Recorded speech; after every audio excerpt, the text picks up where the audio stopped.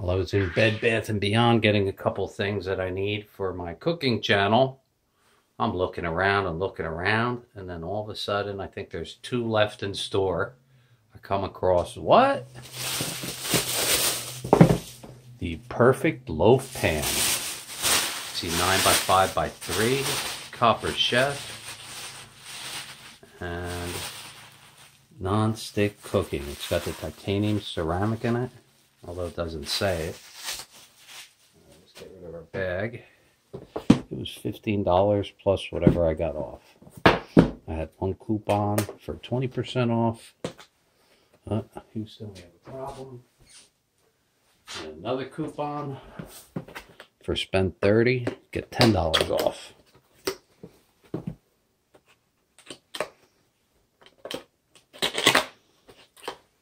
Don't try that at home.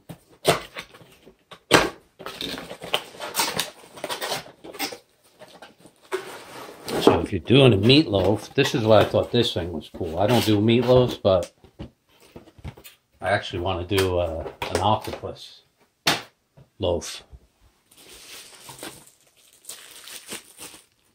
Comes with the cap. What? It's got Eric Thies. Delicious one-pan meals. What do we got? We got swirl bread. Actually, it's cinnamon swirl.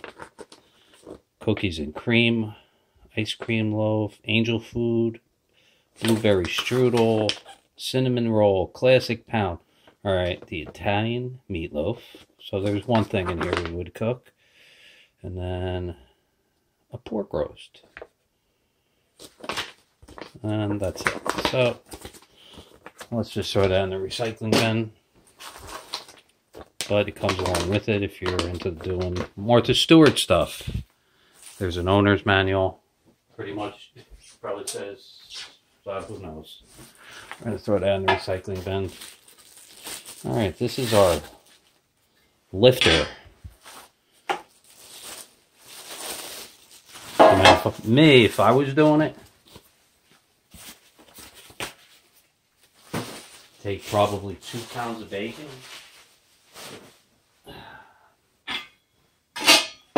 Lay that like that.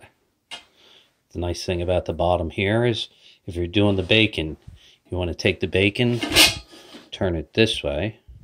You want to lay, probably start a little bit more than halfway. Do 3 strips of bacon this way. The other way, overlink, 3 this way. And then flip it. And then start bacon, bacon, bacon, bacon, bacon, bacon, and leave it all flopping over. Put in your meat, then wrap it. And put the 2 longer ones. And there you go. That is how you would do a bacon crusted, I guess, meatloaf. But we're not going to be doing that. We bought this because we want to do something different.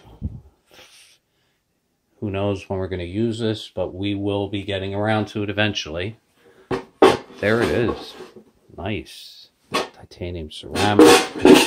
There's no imperfections. Always when you buy stuff, look to see if there's imperfections, because sometimes it gets through quality control. Definitely be using that for something. And I love the plastic lid. Would have been nice if I had the plastic lid for my lasagna pan. Yeah, right? But that gives them something to think about, because a lot of the other companies have their lasagna pans with the lid on them. No lid, loss in sales. Love it.